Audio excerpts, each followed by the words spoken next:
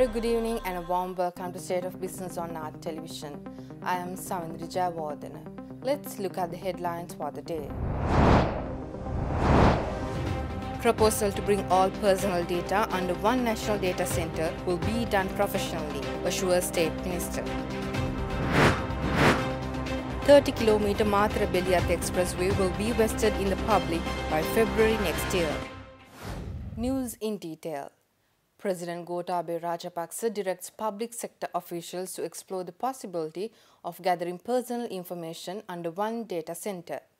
President explains his brainchild during a meeting with the officials of the Ministry of Information and Communication Technology held at the Presidential Secretariat yesterday. President Gotabaya Rajapaksa has paid his attention to bring gathering of all personal information such as national identity cards, driving licenses, immigration and emigration documents, registration of births and deaths under one data collection center. He suggests that this will be instrumental in reducing time, effort and money spent on such services at present. President Rajapaksa explains that the existing practice is to gather same information by several entities, and if this can be brought under one umbrella organization, it will greatly reduce delays and ensure efficiency. He also said that this will prevent the circulation of erroneous and duplicitous information. He further added that the interconnectivity among ministries, departments and semi-governmental organizations is vital in the development process of the country, and a high level of productivity can be achieved by networking relevant organizations. The attention of the President was drawn to assigning some of the projects currently under the purview of the Ministry of Information and Communication Technology to the ministries or institutions which are directly responsible for the outcome of the program. Minister Bandula Gunawardena, State Minister Lakshman Yapa Abeyawardena, secretaries to the ministries and several other officials were present at the discussion. Meanwhile, elaborating further on government's proposal to bring all the personal data under one national data center, State Minister of International Cooperation Susi Premajantha assures that the data of the citizens will be managed professionally by the measure and that new laws will be enacted to preserve all confidential data. At the moment, we don't have laws to prevent leaking of such information. This is only a proposal. Once the proposal is there, so then we have to get together, to get down the legal professionals, Aegis department and all that, and then we have to study how the developed countries have done this and all that. Thereafter, of course, we introduce new laws if necessary, and then amendment to the existing laws, and then only we can implement them. Now, 2 weeks ago, we had an initial discussion, and the second rounds of talk held recently, and then within next couple of days, we are going to have a larger group, ICTA, the technology. There are certain institutions who are engaged with the technology transformations, and Presidential Secretariat. There's a UNDP. They are willing to assist us by giving us a technical assistance as well as financial assistance once we submit the proposal.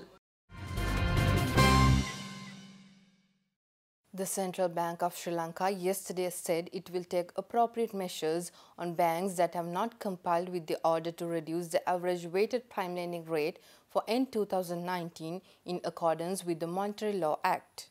Issuing a statement, the Central Bank said the Monetary Law Act Order No. 2 of 2019 required every licensed commercial bank to reduce their weekly average weighted prime lending rate by at least 250 basis points by 27 December 2019 compared to their AWPR published by the Central Bank as of 26 April 2019 in the Weekly Economic Indicators publication. This shall not apply to licensed commercial banks whose average weighted prime lending rate reaches or falls below 9.5% per annum as at the date of this order or any time thereafter. The Central Bank says that several LCBs have complied with above order, and in particular some LCBs have reduced their AWPR sharply during the week ending 27 December 2019 from the previous week ending 20th December 2019 to meet this regulatory requirement. Accordingly, the overall weekly AWPR has declined by 230 basis points from 12.24% as at 26 April 2019 to 9.94% as at 27 December 2019. This is the first time since 29 April 2019 that AWPR has declined to single-digit levels. As per the order, any LCB shall not increase its AWPR from the reduced level, and it is expected that market lending rates, particularly those linked to AWPR, will continue to decline in the period ahead with regular repricing. However, the central bank says that People's Bank Commercial Bank of Ceylon PLC, Indian Overseas Bank, MCB Bank Limited, Public Bank Berhad, Standard Chartered Bank, Amana Bank PLC and Axis Bank Limited have failed to comply with the Monetary Law Act Order No. 2 of 2019. Thus, the CBL says it intends to take appropriate measures in relation to these banks as well as those licensed banks that have not met with the other provisions of the order to ensure that the general public continues to benefit from an efficient transmission of recent policy decisions through the financial system. In terms of electricity demand growth and investment needs, single buyer and transmission licensee Ceylon Electricity Board forecasts that sales will grow at the rate of about 7.5% until 2021 and then decline to about 5% per year by the end of the decade. The Ceylon Electricity Board stresses that the peak demand is forecasted to cross 3,000 megawatt by 2020 and reach 4,800 megawatt by 2030. According to Asian Development Bank's Sri Lanka Energy Sector Assessment, Strategy and Roadmap Sri Lanka, the time of occurrence of the peak demand is expected to shift from the late evening to early afternoon by 2027. To meet the growing demand at the lowest cost, CEB plans indicate the investment requirements for power generation to be $2,400 million from 2020 to 2025. Giving an overview of the electricity industry in Sri Lanka, the Asian Development Bank's report highlights that at present the electricity industry has three major constraints such as capacity shortage and delays in implementation of mainstream power plants, slow growth in renewable energy development and severe financial crisis mainly attributed to non-cost reflective tariffs. Stay tuned for more news right after this break.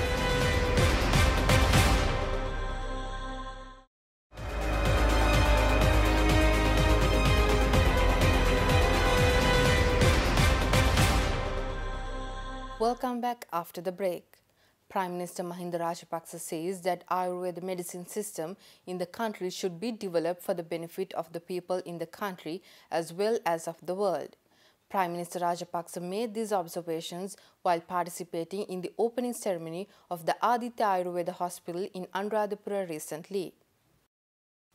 The Aditya Ayurveda Hospital is a concept of renowned Ayurvedic physician S.S. Gunawardena, and Prime Minister Mahinda Rajapaksa participated at the opening ceremony of the hospital in Anuradhapura last Friday. The Ayurveda Hospital is a fully fledged, high-tech and eco-friendly facility that comprises 2 wards, 24 rooms, 12 treatment rooms, a canteen, emergency care unit, laboratory, gymnasium and an OPD. Addressing the gathering, the Prime Minister highlighted traditional healers and their healing methods are gradually disappearing from our community and the efforts like this should be appreciated. He also said that the new government has fully understood the importance of the Ayurvedic healing system and for the first time a state minister has been appointed to look into the Ayurvedic medical system. The Premier further added that the government will assist the Ayurvedic doctors and centers to conduct researches and experiments to enhance Ayurvedic treatments. Economic analyst Varuna Singapuli emphasizes that the key sectors that Sri Lanka should improve are SMEs, technology, knowledge process outsourcing, tourism and port-related sectors. Singapuli made these observations talking to the Art Television's The Biz Watch program, which we aired last Sunday. So in terms of foreign earnings, there are 4 sectors that I'm talking about. One is SME, because that will make sure that the income trickles down to a broader segment of the economy, because if the SMEs grow, geographically throughout Sri Lanka, jobs will open up and people will have more money. Next would be technology and KPO, because that's where the world is today and that's where the world will be tomorrow. Again, it will open up a lot of jobs, it will drive economy, and it will take Sri Lanka to the world. Thirdly, I would say is tourism, which is the low-hanging fruit. If you take since the war ended in 2009, it has been pretty much tourism that has grown. In fact, if I show you, if you take from 2009 to 2019, tourism is the segment that has really grown in terms of foreign earnings. And fourthly, I would say is sport related, because see, Sri Lanka is an island. We sit right in the middle of the sea route from the Europe to Asia. So there's a lot of potential in terms of port-related industries, whether it's bunkering, whether it's shipbuilding, whether it's container handling. Consultancy firm FSDI Construction Company says work on the 30-kilometer Mathura-Belliyatha Expressway costing 125 billion rupees is almost complete and it can be vested in the public by February next year. The 96-kilometer extension from Mathura to Hambantota consists of 4 main sections, namely Section 1 of 30 kilometers from Mathura to Belliyatha, Section 2 of 26 kilometers from Belliyatha to Vattiya, Section 3 of 15 kilometers from Vattiya to Andaravava, and Section 4 of 25 kilometers from Hambantota to Mattala via Andaravava. Consultant engineer of the consultancy firm FSDI Construction Company, Nayan Samaranayaka, says the construction work on the 30-kilometer Mathura-Belliyatha Expressway is almost complete and it can be vested in the public by February next year. Nayan Samaranayaka further added that once the expressway is open, motorists from Mathura can reach Belliyatha within 18 minutes, and this facility will be a boon to southern industrialists and farmers as they could move their export products faster. Samaranayaka said the Mathura-Belliyatha Expressway also has several special features. The Hakmana-Mathura main road crosses it at Kapuduva through an overhead bridge. There is only a single interchange in it before Belliyatha at Hinguru Pattala. The road runs along a flyover bridge along the Nilvala Ganga basin to facilitate environmental protection, flood control and paddy cultivation activities. The expressway, which runs through the Dandeniya Forest Reserve, has an overhead animal crossing to facilitate the free movement of wild animals.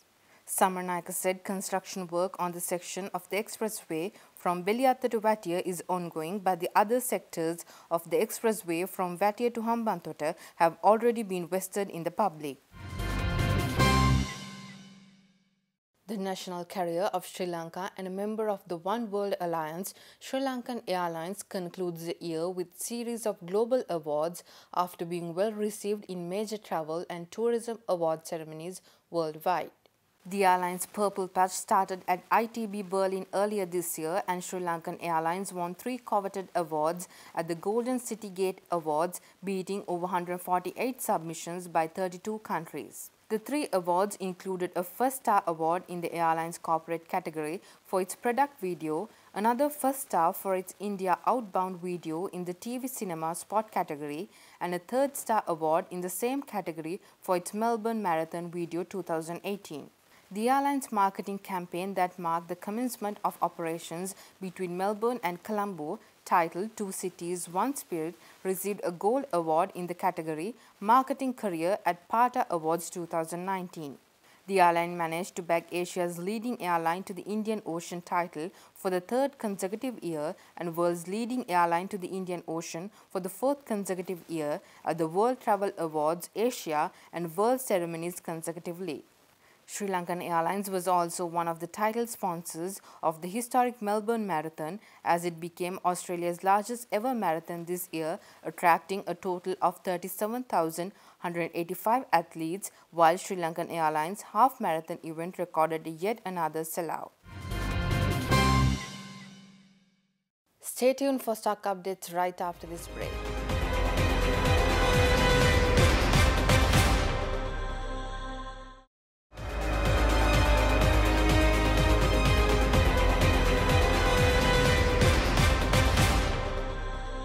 Welcome back after the break. Trading at Colombo Stock Exchange ended on a negative note today. The All-Share Price Index dropped 26.79 points to close at 6,129.21, and the S&P SL20 dropped 21.31 points to close at 2,936.96. The turnover was 965 million rupees and over 49 million shares were traded. Up next are forex trades.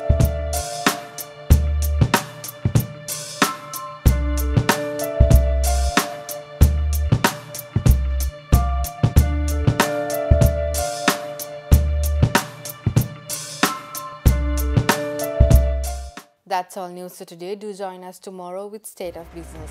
Until then, take care and good night.